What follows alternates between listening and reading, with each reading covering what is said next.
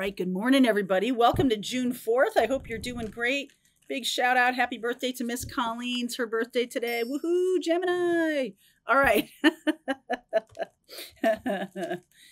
All right, let's see where we're going today. I also want to say that today we have a Venus cazimi in astrological terms, and that means the sun is conjunct Venus.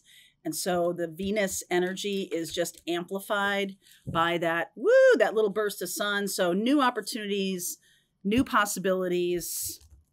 Love that energy. So let's see where we're going today.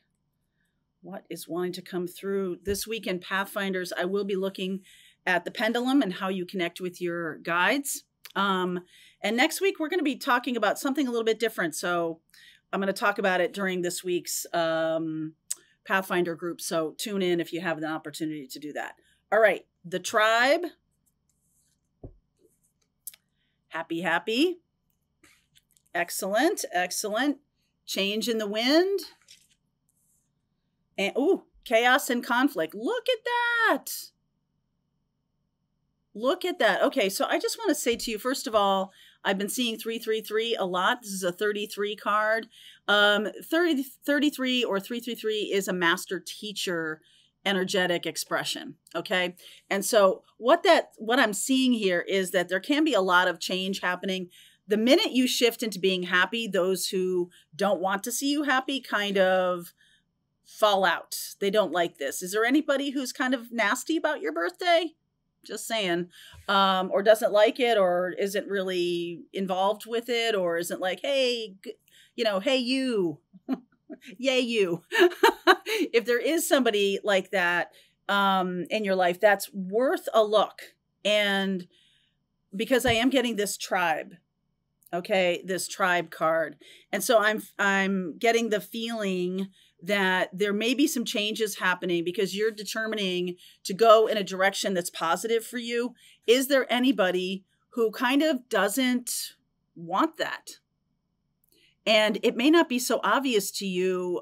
You could be gaslighting yourself a little bit about this because sometimes it's hard to really see the truth when we don't want to see it.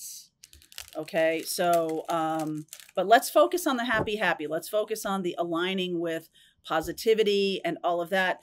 But we just really do have to see other people for who they're being. Okay, real clear-sightedness. And that can be the change that brings about this happiness where you're like, you know what, my peace is more important. Okay, so then keeping the peace. My peace is more important than keeping the peace. So let's see what's going on here. 10 of Pentacles underneath. The Emperor, the 8 of Swords, the Justice card, the Moon, wow, and the 10 of Wands. Some of you are carrying a burden and have just decided or just made the shift into working on your happiness and recognizing that that's, maybe you're coming at it from a different direction. Like, hey, I want to manifest something in my life, so I'm going to align with my super positive energy and I'm going to be clear-eyed in terms of reality. I'm also going to start from the place of what's true and also what is true for me, which may or may not be the same thing. Like, this is the reality of something and this is how I'm feeling about it, and being okay with that and not gaslighting yourself like, well, because I'm okay with something, other people are not okay with it, so should I not be okay with it? No, I feel like it's really important to align with what brings happiness, legit, authentic happiness. And some of you may not know what brings happiness. I don't know where I was reading this yesterday, but it struck me as very interesting. So I'll tell you this little story. This woman, this two people, this man, I think it was a man or woman. I'm not sure. It doesn't matter. Does it? Maybe it does. But the woman telling a story, man telling a story about a coworker who brought in a sandwich to work. And the sandwich was like, this woman was very interested in good health and was always, very fit and did yoga, was a runner and everything like that, and brought in this sandwich. And I feel like this might be the first time this colleague saw the sandwich. It was like steak and ketchup and onions and just like piled high with all this stuff. It just seemed super out of alignment for this person. And so the coworker was like, whose sandwich is that? And she's like, well, it's my sandwich. Obviously, I brought it to work, like thinking they were accusing them of stealing something out of the refrigerator. And the coworker was like, no, no, no. Who taught you that that was a good sandwich? Right? Who said that that was a good sandwich for you? Is that what you like? And the person who brought the sandwich in was like, oh, well, this is just how my mother used to make a sandwich. And the coworker was like, yeah, but do you like that? Is that what you like? Or is that just what you got used to? And the coworker just broke down in tears, like, oh my God, I don't even know what I like. Oh my God. So there can be some kind of like watershed moment here where what was right in the family was really kind of presided over by this emperor. What was right was just like kind of blindly followed for a long time.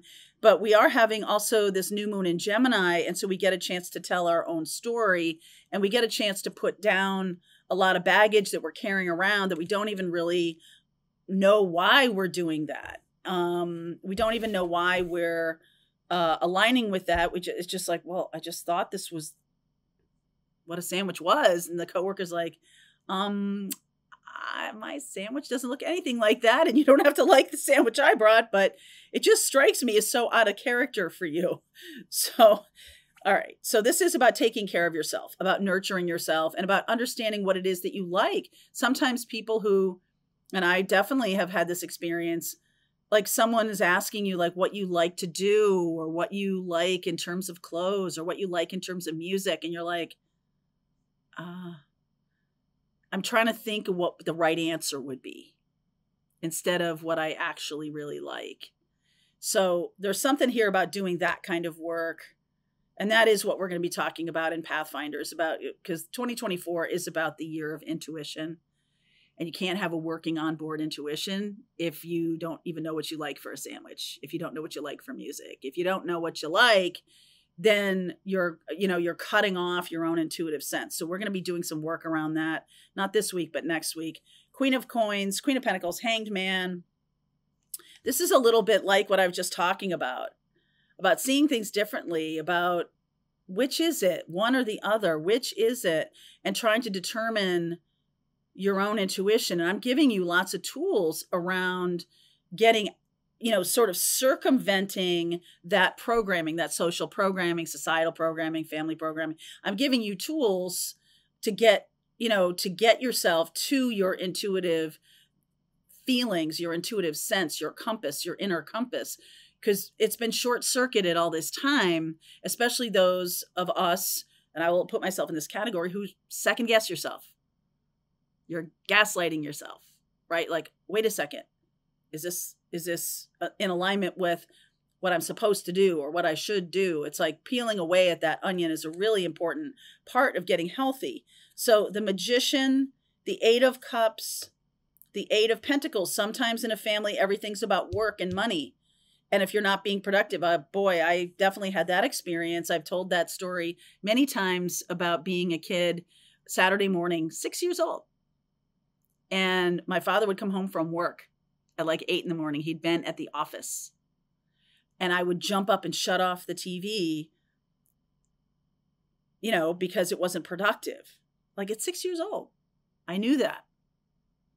And it was completely appropriate for at 8 a.m. on a Saturday morning for a kid, especially in Gen X, to be watching cartoons.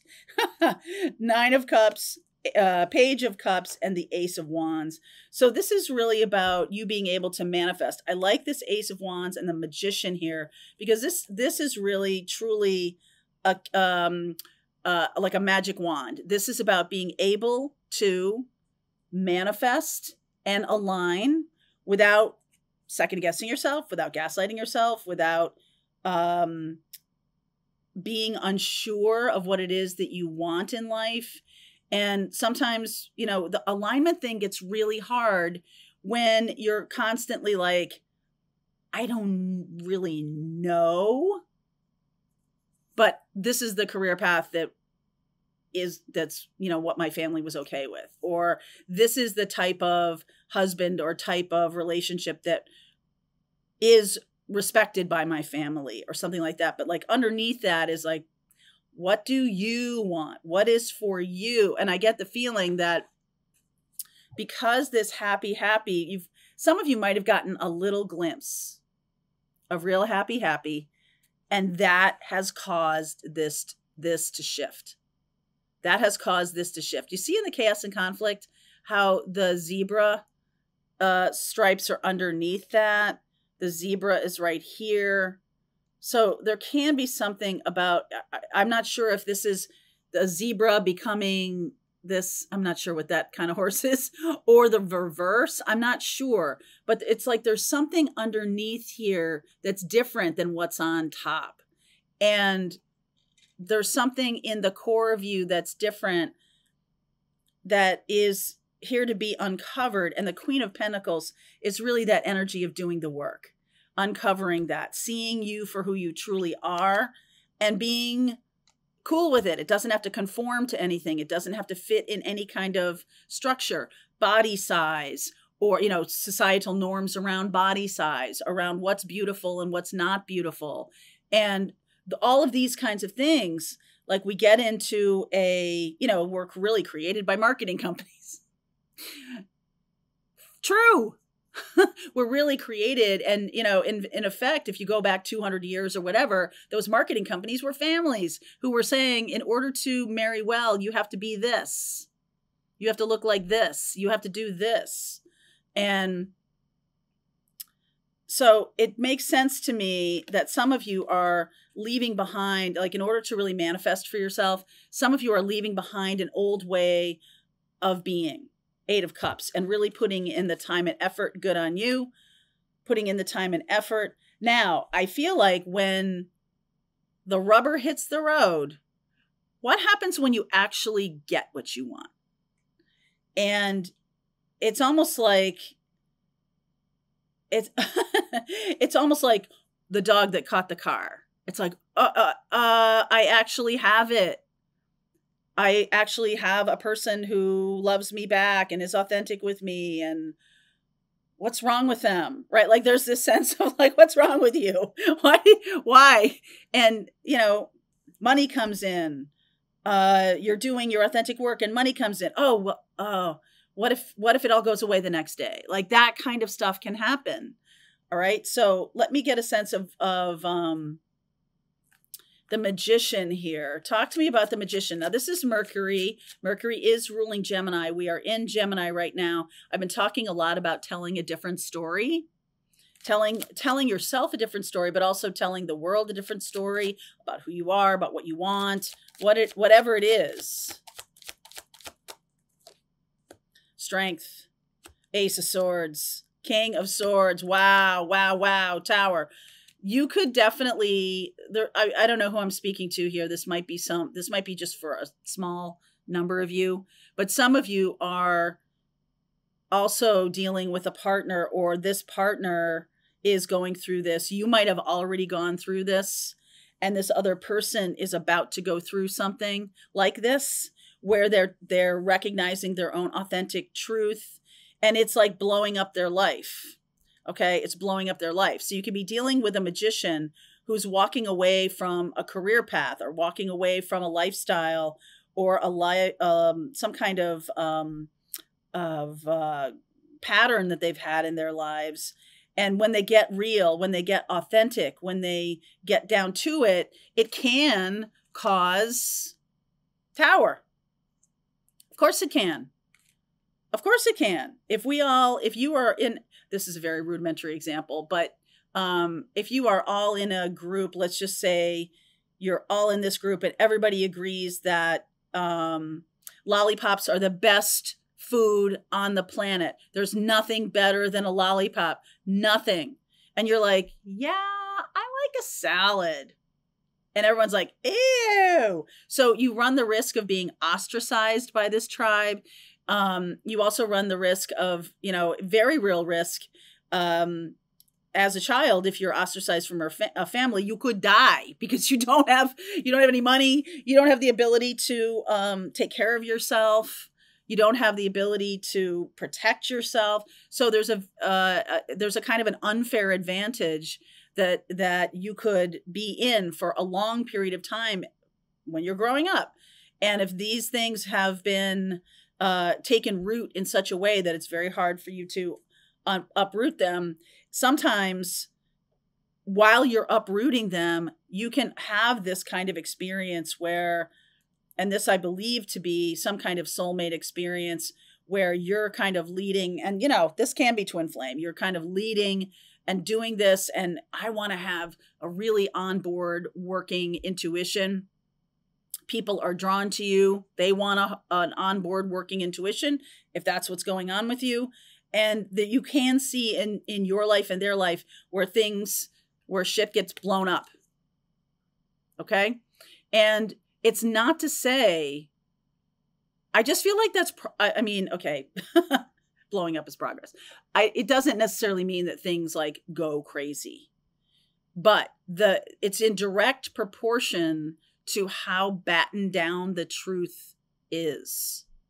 How many times it's like tied up and put in a closet and locked in the closet, and a door, there's a chair in front of the door, the lights are out, there's a chair in front of the door of the room, there's a locked door. Like, how many things do you have to go through to get to that truth is in direct proportion to how big the tower is. And so it seems to me that some of the things, I feel like this is part of the spiritual journey, is for us to go through we go through those doors, right? Who's through the door first to get to that truth, and work with that and recognize your sense of authenticity and all of that. You are leading, hi Charlie, you are leading the charge for other people. You are being an example, right, for other people.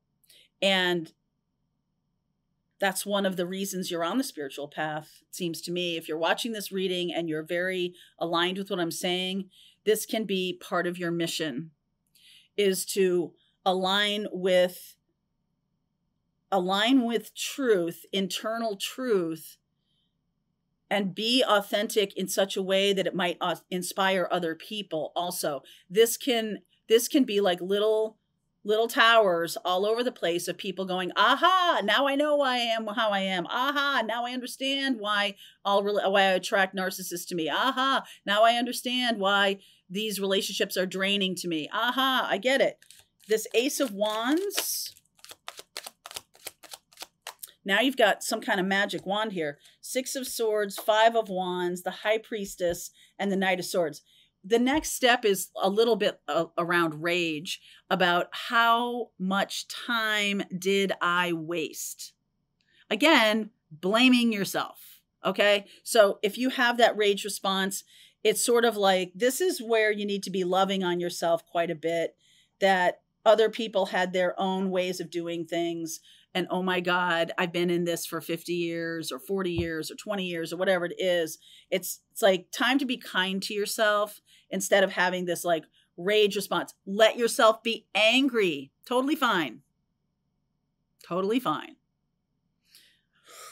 Okay, so we're going to go deeper into this reading. If this is your story, I'll go deeper into this. I'm also going to pull cards for each zodiac sign just to give you a little bit of guidance. All right, around this, we're going to look at more blocks. We're going to get some guidance from Spirit on this, and we'll see where we go. Okay, link is below. If you want to continue with me, if this is your story, I'll see you over there. All right, I hope you enjoyed that video. If it was helpful to you, please consider liking this video and sharing it with anybody who might have a need for similar kind of information. And if you like this video, check out these videos.